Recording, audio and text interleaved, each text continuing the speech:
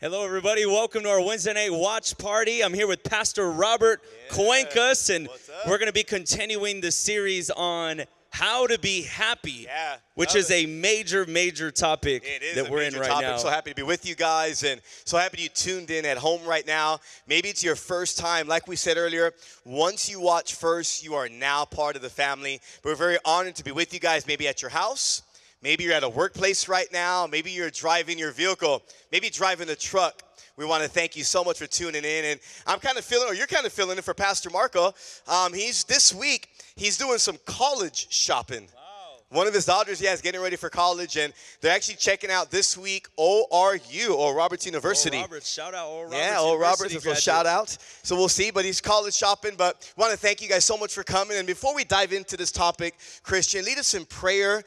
Maybe somebody tonight, man, they need a breakthrough. Yes. We just speak breakthrough tonight. Yes. If somebody's hurting tonight, maybe you're broken, we pray that God will come for you here tonight. Yes, let's pray together. Lord Jesus, we humbly come before you tonight, God, and we ask that every word that we hear would be a word that would be assigned to our hearts, to our soul. Lord, minister to us deeply tonight. God, we don't want to go through the motions tonight. We don't want things to just go in one ear and out the other. We want to receive and hear a word that changes our lives forever. Speak to us tonight. We thank you for all those that are tuning in, that they would receive from you. In Jesus' name we pray, amen. Amen, man. I'm so excited to jump in this topic. Me and Pastor Marco, we kicked it off last week. How to be happy. That was part 1 last week. So today, part 2, how to be happy. Part two.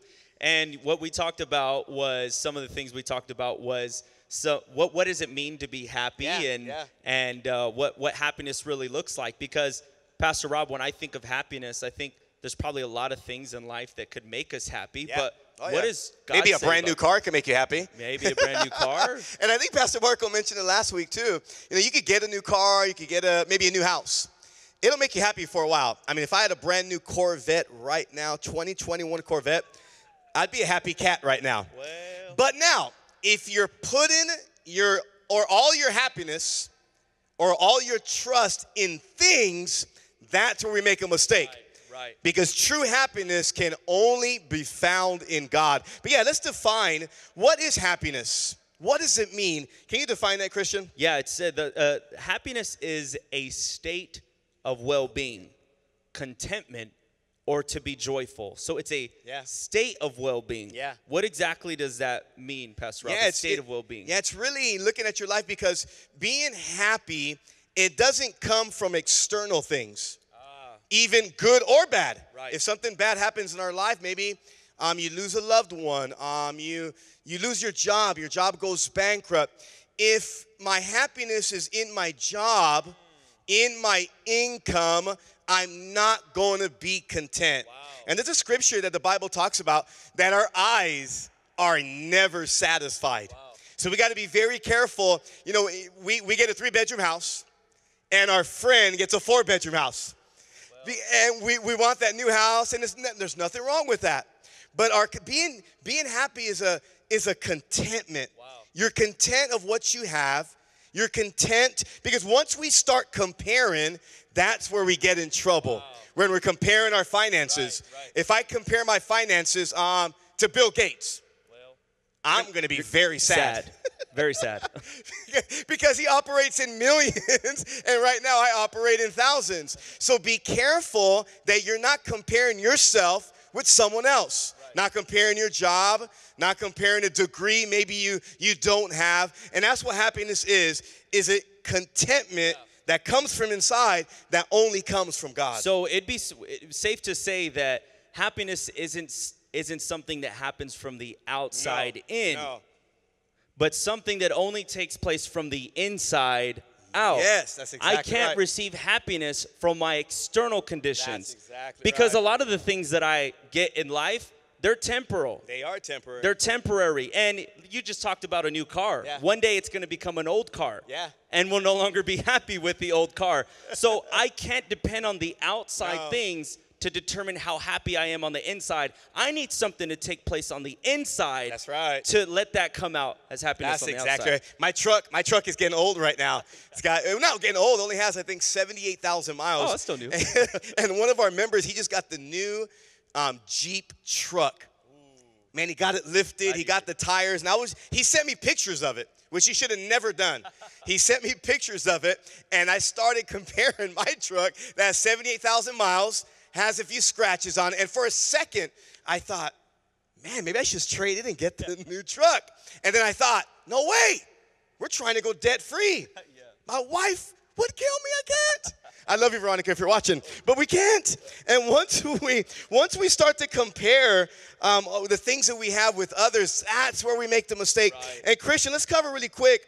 God wants us to be happy, doesn't he? Yes.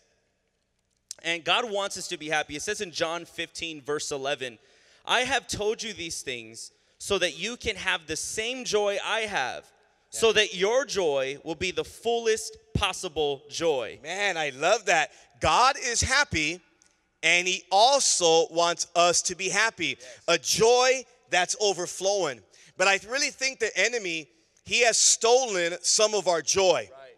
He has stolen some of our happiness. Right. If we look at the world as a whole, just really quick, just kind of review, what are some of the stats that kind of show us as a whole, as a society, we're really unhappy. Right. Well, you just saw the video. Americans are the unhappiest they have been in over 50 years. And some alarming stats are 70% of married couples, want a divorce. That means that the majority of married couples today want a divorce. They want their marriage to end.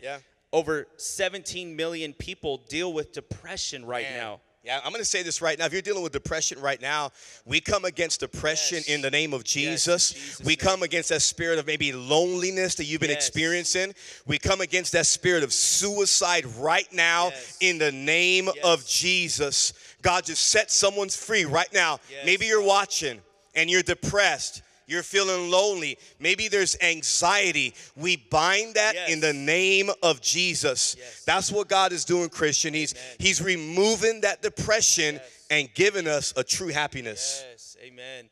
There's some other stats that we see here that close to 800,000 people commit suicide every year in the U.S. alone. Yeah. That's roughly one person every 40 seconds that's taken their life. And maybe right now you're thinking about suicide. We bind that in Jesus' name. Maybe you've had a friend or family that they had suicide, or maybe at the workplace. We've seen it. People are hurting. They need God's happiness. Right. 50 to 70 million people say they have sleep-related problems. Man. And over 18 million people last year had plastic surgery done to make themselves feel better. Feel better. That's exactly right. 19.7 million people battle drug addiction. And this is all related to happiness. That's exactly right. And people are struggling right now, and maybe you're struggling. By the end of this teaching, God is going to set you free. You're going to receive happiness. You know, before we jump into happiness really quick, Christian, I want to go over some things. Where won't you find happiness? That's good. Where don't you find happiness? You're not going to find happiness in the world. Right. We're not going to find happiness in the world. We're not going to find happiness in possessions. Right. We said earlier, possessions can make you happy for a sec. Right. They can make you happy for a month. Even sin.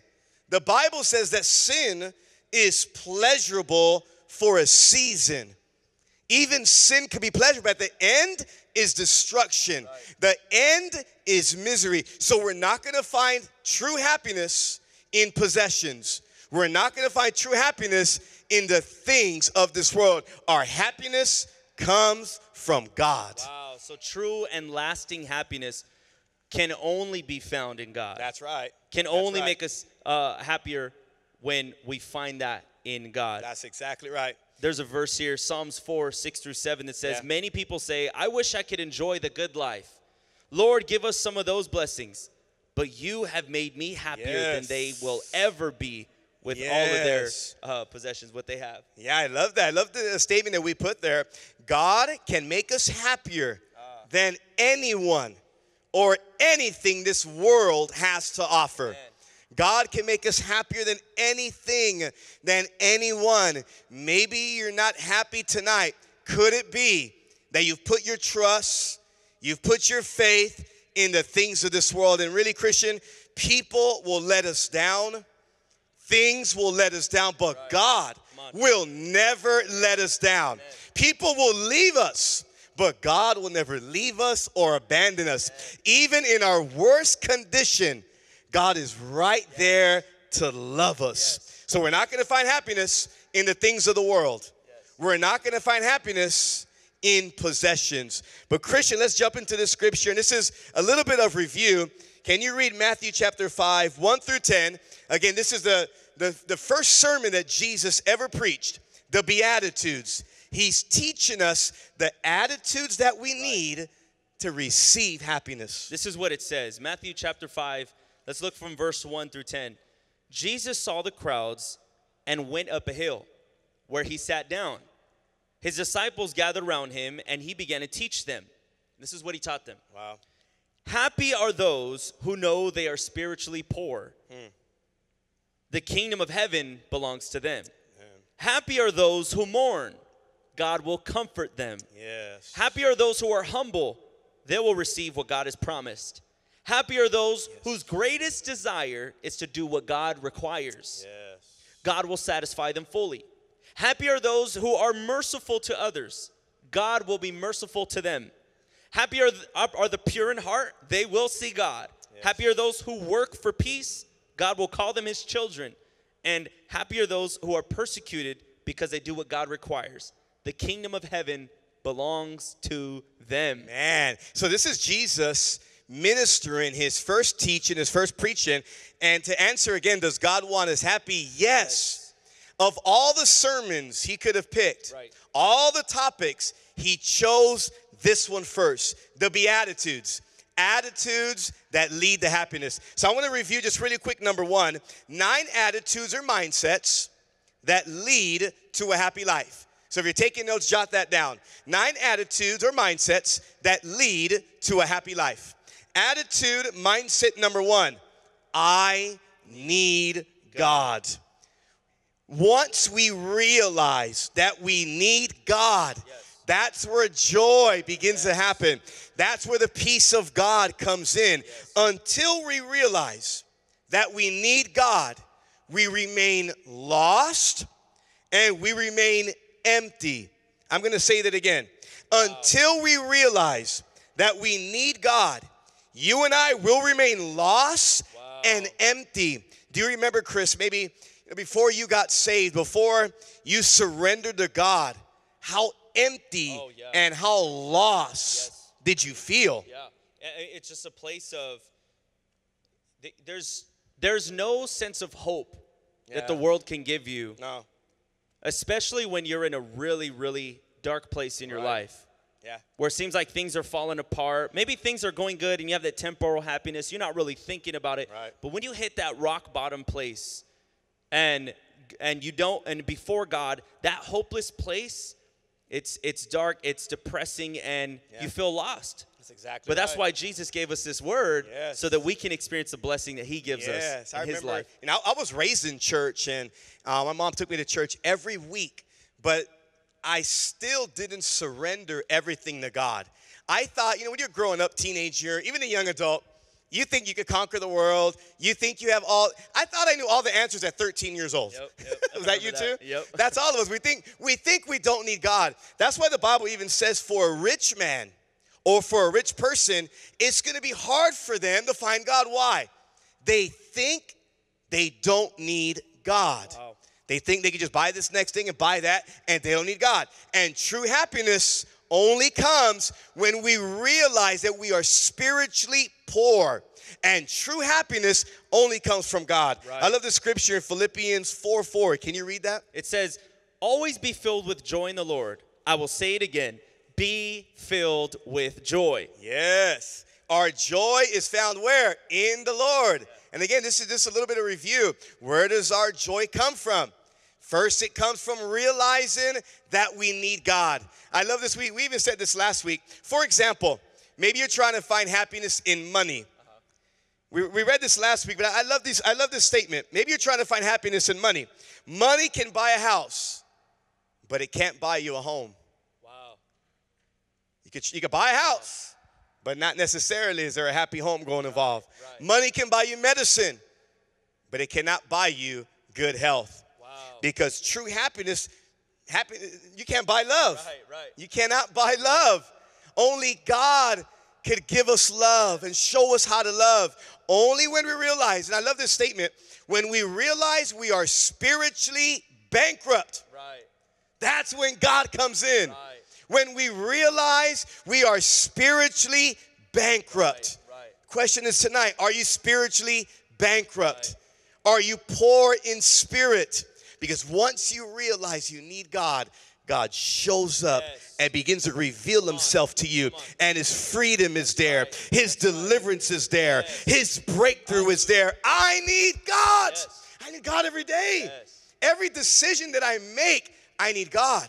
If you're a business person, man, trying to run a business now in the 21st century, trying to run a business during COVID, man, you need supernatural wisdom from God.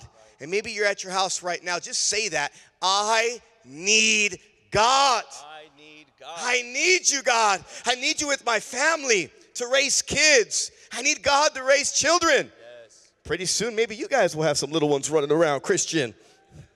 Never know. To be continued. Pastor Robert, what is attitude or mindset number 2? Here we go. Mindset number 2. Here we go. Let's get into some new stuff. Mindset number 2. I've sinned and I need to repent. Wow. I've sinned and I need to repent. Wow. This means we need to mourn over our sinful ways. We need to mourn over our compromises, and the scripture is found in Matthew 5:4. Yeah, and we're going to read, check this out from the Amplified Version. It says, blessed or forgiven, refreshed by God's grace, are those who mourn over their sins and repent. For they will be comforted when the burden of sin is lifted. I love that. Blessed, forgiven, refreshed by God's grace are those who mourn over their sins. So the second mindset has to do with mourning over our sins. Wow. And finally get into a place where we say, I've sinned. Right. And I need to repent. Wow. I love this statement. Forgiven people are the happiest people. Yes. I love that. Forgiven people are the happiest people. See, until the burden of sin is lifted off of us, man, we're tormented. Right. I remember when I was addicted to sin and just making mistakes and not repenting. Right. Man, there's a burden, but there's a joy. There's a release when we come clean. That's right. There's a release when we repent. That's There's right. a joy that's unexplainable when we finally say, God, I've sinned and I need to repent. Right. And it's not only for the non-believer. Yes, we need to repent, but it's us. It's every day. Repentance is a lifestyle. That's right. I'm training my kids now before we go to bed. Hey, before we go to bed, let's get things right with God. Let's repent of the things we've done wrong. Because once we lift off the burden of sin, man, joy. I'm telling you, some of us are burdened. Right. There's no joy. Right. There's no peace. And it could be, maybe, we have not repented of sin. Wow. I love this scripture in Psalms 32, 1-5. It really shows us what happens when we repent. This is what it says. Psalms 32:1, it says, happy are those whose sins are forgiven. Happy, wow. Whose wrongs are pardoned. That's it. Happy is the one whom the Lord does not accuse of doing wrong, and who is free from all deceit. Yes. When I did not confess my sins, I was worn out from crying all day long. Man, isn't that what happens? Right. When we don't repent of our sins, man, you're just wore out. Right. You got this. The enemy will bring condemnation. See, there's no condemnation for those that are in Christ Jesus, but the enemy will bring condemnation. Right. He'll accuse us. Man, you did this, you did that. He'll bring all, and it's just a weight. And how we get rid of that weight is saying, God, I repent of my sins. What I said was wrong. Those thoughts that I had, God, They were wrong, and I let them go. Yes. But man, sin, unrepentant sin will wear you out. Right. It goes on to say, verse 4, day and night you punished me, Lord. Oh. My strength was completely drained Wow, your strength as is moisture drained. is dried up by the summer heat. Then I confess my sins to you. Wow. I did not conceal my wrongdoings. I decided, I love that word. Yes, I I decided to confess them to you, and you forgave all my sins. There must be a decision today that we confess our sins to the Lord. Right. There must be a decision today. You know, I wonder, maybe you're watching today, maybe you're hiding something that you need to confess. If you're hiding something, I've been there. Man, your strength is drained, you're wore out. You're trying to put a mask on in front of people. You're trying to put another mask on when you get to church. You put another mask on when you get home because we haven't dealt with it. I want you to ask yourself that tonight. Is there something that you're hiding? Is there something you need to confess? I remember when I was in college, even high school. In high school, I got introduced to some just lustful things. And it began to just take over my mind. I began to look at inappropriate magazines and just videos. Man, I was messed up. And really the hardest thing during that time, even when I was struggling with this lust, I was already involved in ministry. Yeah. I was living in Florida, and I was helping out the youth pastor. And I remember at times just praying over teenagers. It almost made me sick inside, because I was struggling with the same things they were doing. And I wasn't confessing it. Right. I wasn't releasing it. I was trying to hide it from my mom. I was trying to hide it from my youth leaders there, my mentors, my coaches. But there's one thing, we can't hide sin from God. Right. And I remember I finally decided.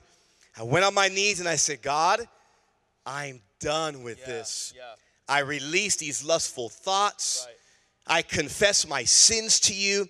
And man, Christian, it's like a weight just got lifted off of me. Awesome. I felt so free. And I went to my leaders and I began to share with them. I said, man, this is what I'm struggling with. I prayed last night. Can you guys pray with me? I had to be honest with my leaders. Yeah. And I had to confess. Because when we're hiding it and trying to hold on to things, it's miserable. Yeah. We've been there. And maybe you're there right now. Right.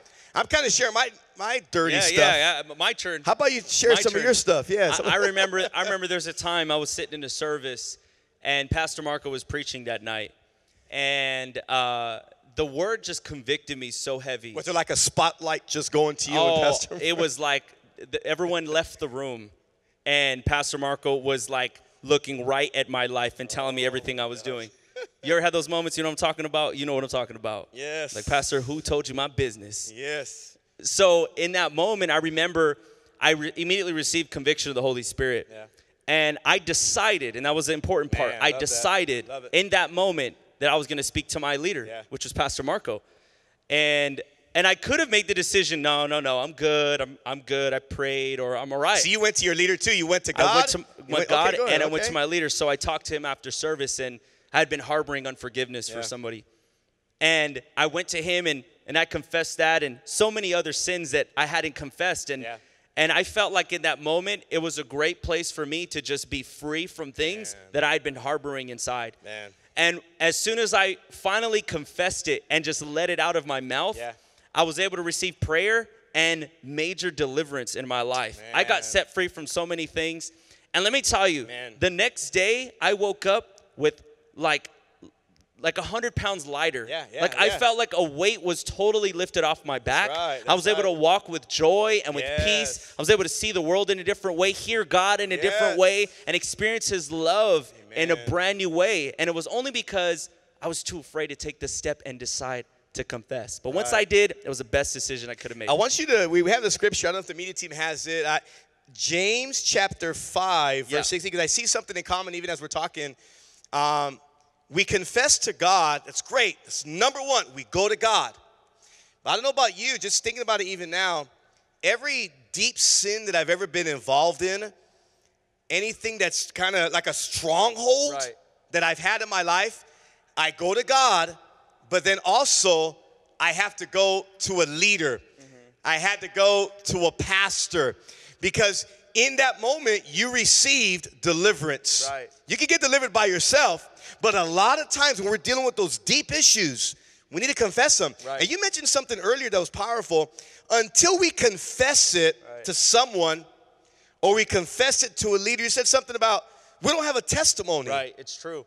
That was a great statement. Right, it's like, it's harder to testify about something and overcome it through your testimony when I don't confess it to somebody. Wow, we avoid using our testimony, avoid showing what God did in our life and overcoming sin when we haven't confessed it to a pastor or to a leader or to a P12 leader. That's good. And it limits our testimony. It does. It limits our influence. But when we confess, it actually opens up an opportunity for us to have authority over that sin and to be able to overcome that with our testimony. The Bible says we overcome by the blood of the Lamb and the word of our testimony. It says overcoming when you begin to share. So James 5:16 tells us about this, how sometimes we need to confess to one another. Can you read James 5:16? Yeah, James 5:16 says, confess your sins to each other and pray for each other. Wow. So God can heal you. When a believing person prays, great things happen. And so we confess to God, now we confess to one another. Maybe you're watching today. What is it? What sin? What stronghold do we need to confess? Maybe with the power of 12 leader. Maybe you come Sunday, maybe it's at the altar. Maybe you call the church, you're talking to someone. Find a leader, maybe it's a mom, maybe it's a dad. When my mom was alive, man, there were times when I would do stuff and I would just call your mama and tell her. I was like, I don't want to call mama. Because now we open ourselves up and we're thinking, oh my gosh, what are they going to say? What are they going to think? I don't want people to know my business. The truth will always set you free. Come on. Confess it. Let it go. I love this other scripture we have, Proverbs 28:13. So again, how to receive joy? It's a mindset that we say, I've sinned and I need to repent. I love the scripture, Proverbs 28:13. It says, you will never succeed in life if you try to hide your sins. Wow. Confess them and give them up. Wow, give them up. Then God will show mercy to you. I love that. We receive success in life when we finally confess our sins, and God shows mercy. Yeah. God is a loving God. It doesn't matter what you've done. He's not here to judge you today. You're thinking, man, I got that secret thing that I'm doing. He's not judging. He's loving you. Right. For love covers a multitude of sin. I thank God that he sent his son Jesus on the cross to die for us. So we can go to him and say, God, I've made a mistake. I confess my sins, and I'm done with it. Wow, I love that. This next statement, here's another thing. We need to develop a godly sorrow. Right. We need to develop, still talking about confessing and mourning over our sins. We need to develop a godly sorrow. And I love this scripture, 2 Corinthians 7, verse 10. It says this, for the kind of sorrow God wants us to experience. So we're actually talking about different sorrows now. Yeah. But the kind of sorrow that God wants us to experience, it's not a worldly sorrow. No. It says this, it leads us away from sin and results in salvation. So that's a godly sorrow. That's a godly sorrow. It leads us to repentance. What does it say? Leads us away away from our sin. There's a difference between a godly sorrow and worldly. Worldly sorrow is basically this. I'm just sorry that I got caught. But there's no life change. There's not a mindset change. Repenting is this. It's a change of thinking. Right. Write that down. It's not on your notes. Repenting is a change of thinking. When we have this godly sorrow, we have a change of thinking. I used to go to the club, but I don't go to the club anymore. I used to get involved in gossip, but it's a change of thinking now. I don't gossip anymore. I don't talk about my brother or there's a change of thinking. I used to have sex before marriage, but there's a change of thinking.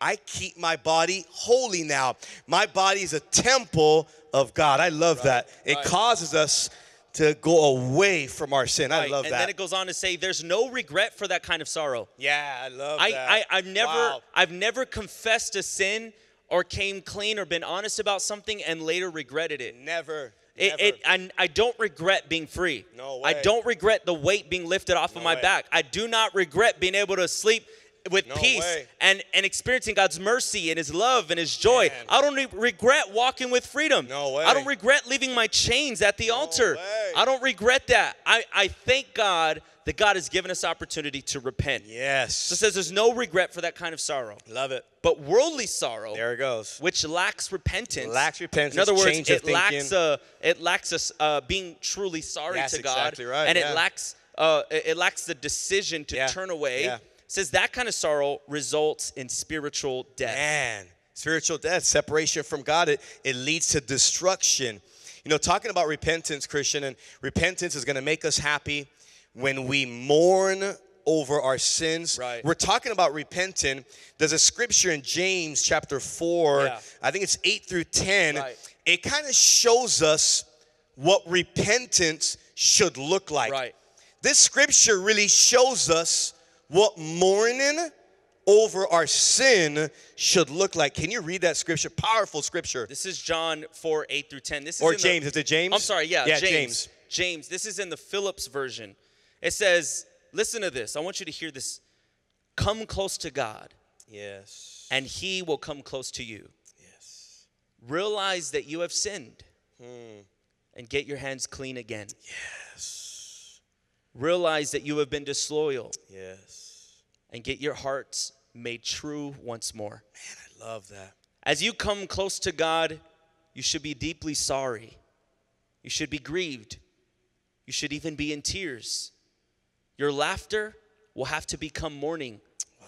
Your high spirits will have to become heartfelt dejection. Yes, God.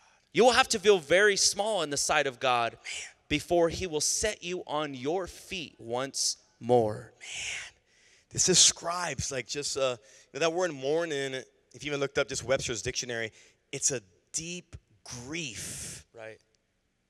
I really believe, and I've been there before, and we've lost a conviction of the Holy Spirit. Right. We've lost the fear of God. How do you lose conviction of the Holy Spirit? It's what we're talking about. All it takes is one sin that you don't repent of. I just said a white lie, not a big deal. Not a big deal. Well, lying is lying. All it takes is a little white lie. We don't repent, because what happens with sin a lot of times, we could do something wrong, we could do something not according to the word, and sometimes we don't see the consequences right away. Right. So we think we're getting away with it. Right. We think we're fooling God. Or we could get to the point we almost take advantage of his grace, of his mercy. I've been there where I'm just going to sin. I know God will forgive me later. I'll just say I'm sorry. I'll go to the altar. I'll go in my room, and I'll just ask forgiveness. He'll forgive me. And if we're not careful, we're losing that godly sorrow. I'm getting to the point where every day I'm asking, Holy Spirit, bring conviction upon my life. There'll be times where a conversation doesn't go right. Maybe I was short with someone. Maybe I was rude with someone. Man, I can't sleep for like 3 nights until I get it right. Because I'm just allowing the Holy Spirit to bring conviction. So true happiness, man, it looks like we're only going to be able to cover this one again, just one. Yeah. So number one mindset is I need God. Right. Have you realized that you are spiritually bankrupt? Do you need God? And second mindset we're talking about today, I've sinned and I need to repent. And once we let it go, man, there's a joy. There's people listening right now, Christian, at home. Yes. You're driving your car. You're at a workplace. Maybe you're in a room. You're in a watch party right now. God is speaking to you. Yes. What is that thing? What is that sin we need to repent of? Maybe what is that thing, that sin that we're hiding? And God is saying, no more hiding it. Let's just confess it. And happy are those. Right. Happy are those whose sins are forgiven. Christian, maybe you could lead us in a prayer tonight. People watching, a prayer of repentance, a prayer of just letting things go. Because once you release it, man, there's such a weight that's lifted off of us. You know, and this is a message. I don't want anyone to feel like this is, you know, a message for someone else. This is a message for me too. Yes, it is. This is a message for all of us, leaders, Yes. watch party hosts. You're watching for the first time tonight. This is a message for us, where God is inviting us to walk in greater blessing and happiness when we repent, we confess, and we allow that weight to just be lifted off of us. Yeah. It's not a weight we were meant to carry. No way. It's a weight that's meant to be on the cross. Yes, Father. Your sin is not meant to be kept on you. It belongs on the cross. Yes, Father. Would you allow Jesus to take that sin Yes, God. and put it on the cross where it belongs? Would you allow him just to speak to you right now? Just close your eyes wherever you're at. Let it go, Jesus. Bow your heads. Right now you may be feeling what's called the conviction of the Holy Spirit. Yes, we let it go, Jesus. All that is just, it's that inner feeling that makes you feel like, I need to let this go. Yes, God. I need to be honest with God. I need to be honest with somebody. Yes. I'm telling you right now that there is happiness. There's peace on the other side of that hill. Make a decision tonight to confess. I want you to bow your heads and close your eyes and repeat this after me. Say, Jesus, Jesus, I confess I confess that I've sinned against you. that I've sinned against you. I admit I admit that I've done wrong that I have done wrong in your eyes. in your eyes. I'm sorry, God. I'm sorry, God. I'm so sorry. I'm so sorry, Lord. Thank you, Jesus. Forgive me. Forgive me, Lord. Yes, Father. I know, God, Yes, I know, God, that you love me, that you love me.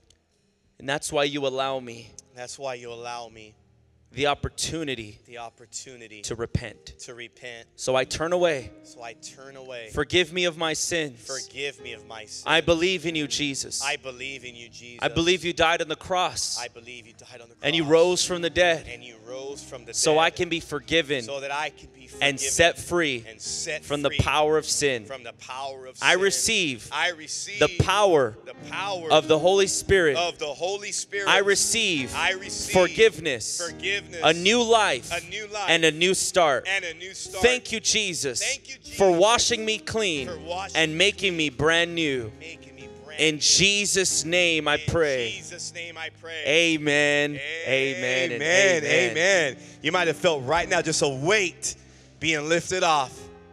And maybe even after this prayer, maybe you got to talk to a Power of 12 leader. Talk to a leader and just let it go. Say, man, I've been struggling here. These are the things I've been dealing with, and continue to let it go.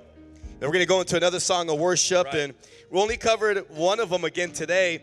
Next week, we'll talk about happy are those who are humble. Another word for humble is meek. They will receive what God has promised.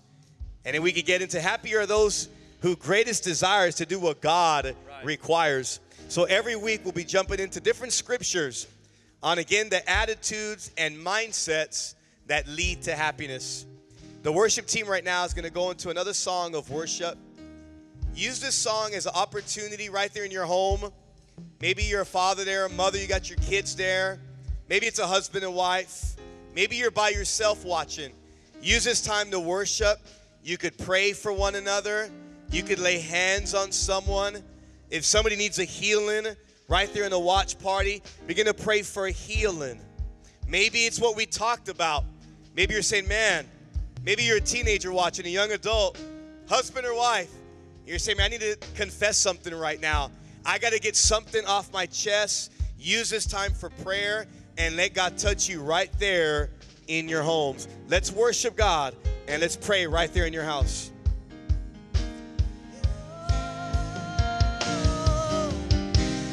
Oh, there is no bondage. Every chain is broken.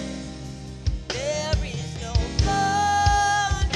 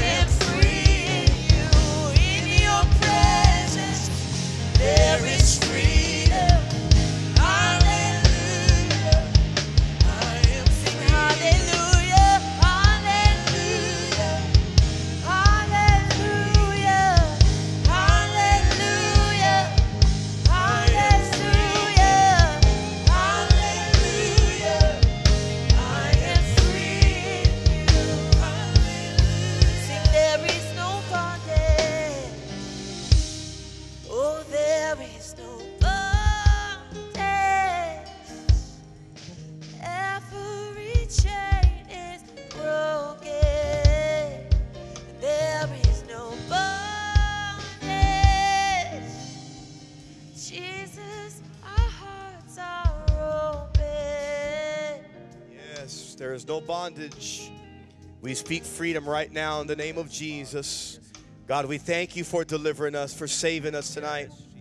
If you said that prayer with Christian a little bit earlier and you've never said that prayer, or maybe you said that prayer, you rededicated your life, and you're saying, man, what's my next step? What are some of the classes maybe you guys offer here? What do I do next? Really simple, just go to igotsaved.com. igotsaved.com, fill out the info. We'll call you up, we'll let you know what's next. And really what's next here at the Way is starting at the Way classes.